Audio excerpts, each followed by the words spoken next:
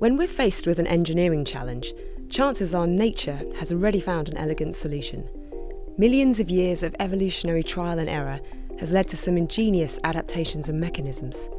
We can use this as inspiration, leading to remarkable innovations in science and engineering, what we call biomimetics. And sometimes we need look no further than our own back garden.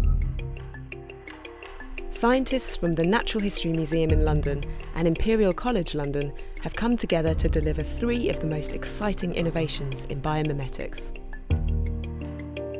Medical glues have been used to close wounds for decades, but they're often rigid and brittle and can't be used for internal injuries because they can be toxic to cells and fail to stick to tissue in wet conditions when surrounded by blood. Slimy slugs have inspired a new kind of adhesive that could transform medicine.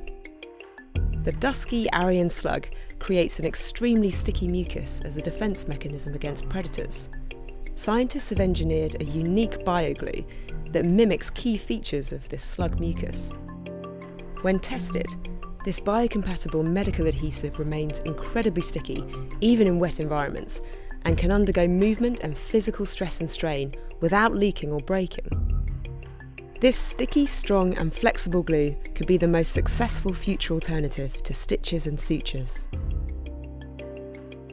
Dragonflies are aerial acrobats. They can control the angle and speed of each of their four wings independently, allowing them to fly in any direction, hover, and perform astonishing manoeuvres.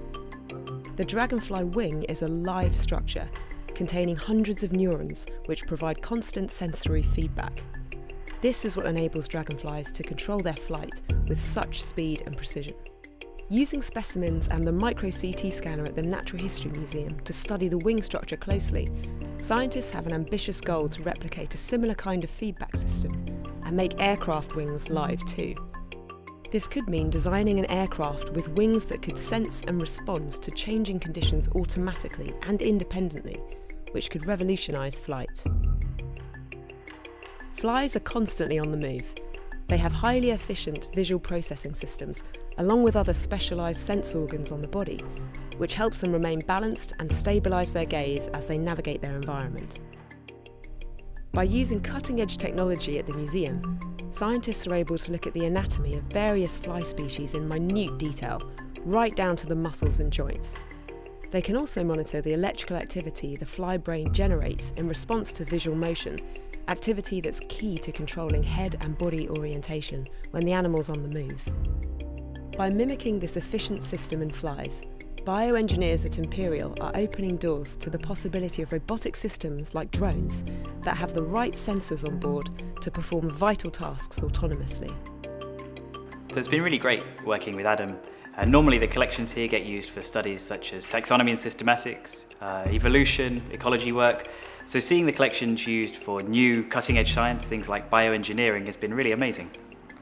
Yeah, similarly, it's been fantastic having access to the collections at the museum for myself and my colleagues at Imperial.